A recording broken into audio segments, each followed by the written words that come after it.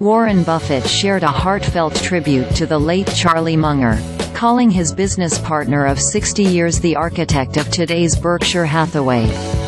In his must-read annual letter Saturday, the 93-year-old Oracle of Omaha detailed Munger's instrumental role in helping him expand his conglomerate and reflected on his fruitful and loving relationship with his right-hand man.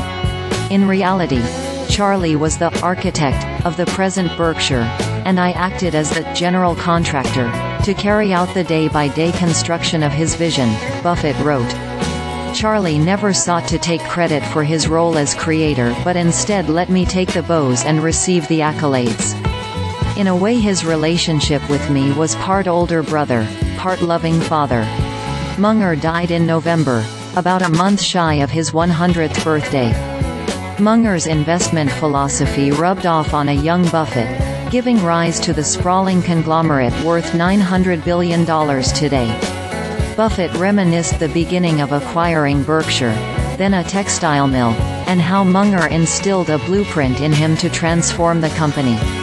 Charlie, in 1965, promptly advised me, "Warren, forget about ever buying another company like Berkshire.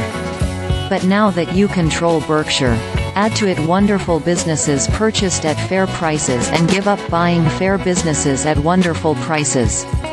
In other words, abandon everything you learned from your hero, Ben Graham." It works, but only when practiced at small scale. With much backsliding, I subsequently followed his instructions, Buffett wrote in the letter. Buffett studied under fabled father of value investing Benjamin Graham at Columbia University after World War II and developed an extraordinary knack for picking cheap stocks. It was Munger who made him realize this cigar-butt investing strategy could only go so far, and if he wanted to expand Berkshire in a significant way, it wouldn't be enough. Many years later, Charlie became my partner in running Berkshire and, repeatedly, jerked me back to sanity when my old habits surfaced, Buffett said. Until his death, he continued in this role, and together we, along with those who early on invested with us, ended up far better off than Charlie and I had ever dreamed possible. The Omaha-based conglomerate, owner of everything from Geico Insurance to BNSF Railway to Dairy Queen ice cream, recently touched consecutive record highs, trading above $620,000 for Class A shares and boasting a market value above $900 billion. Berkshire has become a great company.